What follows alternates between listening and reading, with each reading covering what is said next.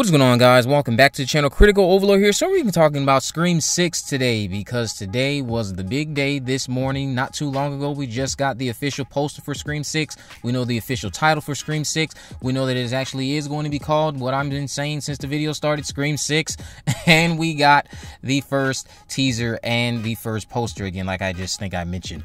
But I want to talk about the teaser, of course, first really quickly before I dive into two other things primarily with this video. The teaser was very good. It was a short teaser. Some people again might find it to be underwhelming. I thought it was very effective in the sense that it is very ominous. It sets up a very eerie vibe early on. The moment it begins, you get the haunting music. The classic logos start appearing for Paramount and Spyglass. Before we get some very well done aerial shots of New York City and what appears to be taking place on Halloween night, like we were hearing was going to be occurring in the movie while they were filming out in Montreal. I believe is again where they were shooting in Canada. So it appears to be Halloween night because we see several people are shown in costumes and just having a good time. A text appears reading "in a city of millions" on the screen, and then we jump into a subway sequence where we have Josh Segarra and their nameless character, because I don't know what his name is. You then have the characters from Woodsboro. Chad, Sam, Tara, and Mindy are present.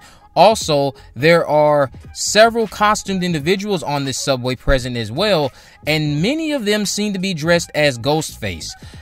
You can spot these individuals all over, because while we're in the subway, it seems that Sam is made uneased, or she's very nervous about one individual who seems to be watching them, and they are again dressed as Ghostface. Sam seems to be nervous because she ends up saying "guys" out loud, and they all look up in the direction where one Ghostface again seems to be watching them very closely in a very creepy manner, I will add.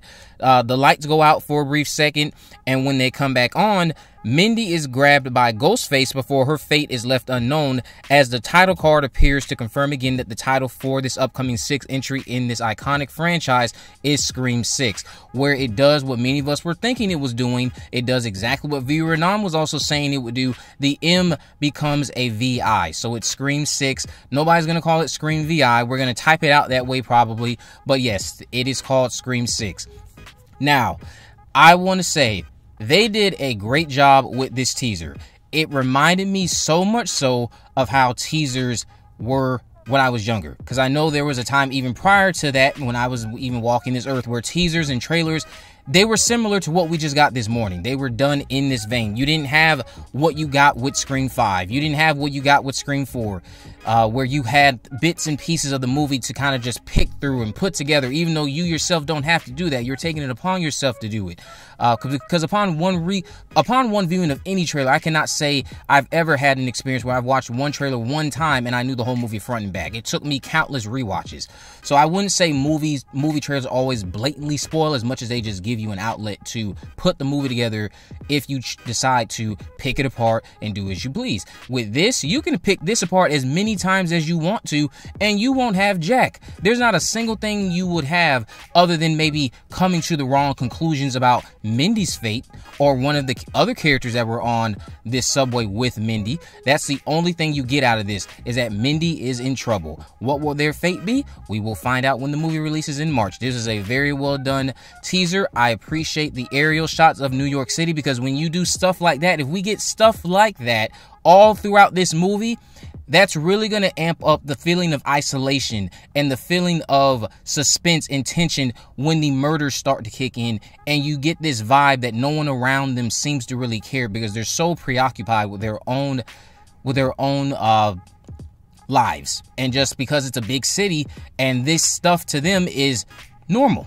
This is normal for certain people in New York. I've heard it firsthand from some of my friends who live in New York, some relatives who have lived in New York for a while, even some of you who I'm in a group chat with. This is the norm for certain areas where the crime is just so normal, nobody cares. Definitely, obviously, this teaser gave me vibes of the Jason Takes Manhattan film from Friday the 13th in that entry, because of the way we see Ghostface interacting on that subway. Who knows what type of damage will be caused when they snatch up Mindy, or if anyone will even take it seriously.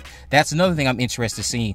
But very phenomenal teaser. I love the aesthetic of the movie too. The movie looks gorgeous. It looks like it looks more authentic, I would say, as opposed to some of the stage work that we know was heavy with Scream 5. It looks like they used a lot more offstage work actual locations as we saw when they were filming. So I'm eager to see that with complete context once this movie rolls out, because that was a very well done teaser. Now, the poster that we got, as you see here on your screen, another good poster that I would say. It has the tagline that we know it was leaked a few days ago. New York, new rules. You have Ghostface behind a subway, appearing or looking into a subway, holding a knife. And this is a very good poster. Some people might have their negative thoughts about the poster, and that's fine. But I also want to chime in on this brief synopsis, even though we already knew about this. This was in the description of the trailer. It says, in a city of millions, no one hears you scream. Follow the latest Ghostface killings. The 4 survivors leave Woodsboro behind and start a fresh chapter in Scream 6. So we also know this tidbit that I will just share about Gale Weathers. If you don't want any spoilers, that again I would say are comparable to knowing the grass is green, click away.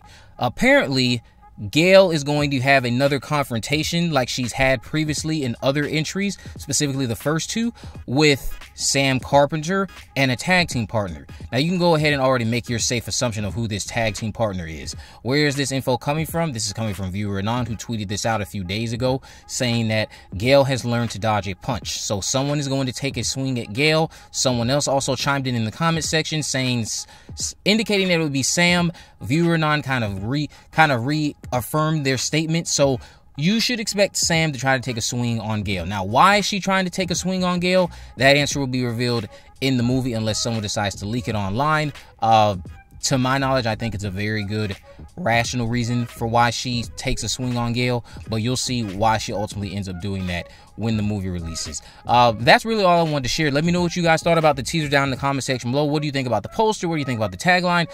Even though I know a lot of you already knew this stuff, I knew it too, because someone decided to leak it. This teaser actually didn't even manage to avoid leaks because it leaked 5 or 10 minutes prior to its release, but I'm glad the HD version came out, and I'm glad the official version is here for all of us to enjoy. I hope over the course of these next coming hours, during the day, we get some official stills, get some new cast interviews. Here's something I do regret we didn't get to see: Hayden Panettiere and Courtney Cox. That's really all I regret, but I get, again, this is not their story. This is the story of the new Woodsboro survivors that we just met in Scream 5. But let me know what you guys think about all of this, again, down in the comment section below. What was your favorite moment of this teaser? Are you pleased with the teaser? Are you not? If you haven't already, of course, you can go ahead and make sure you just subscribe. Turn on post notification that you never miss a video. In the description, I'll have links on my social media accounts. I'm on Facebook, Twitter, and Instagram. You can message me there, of course, to let me know if there are any movies, news, or reviews you would like me to cover in the future. And with all that in mind, guys, I will see you in the next video.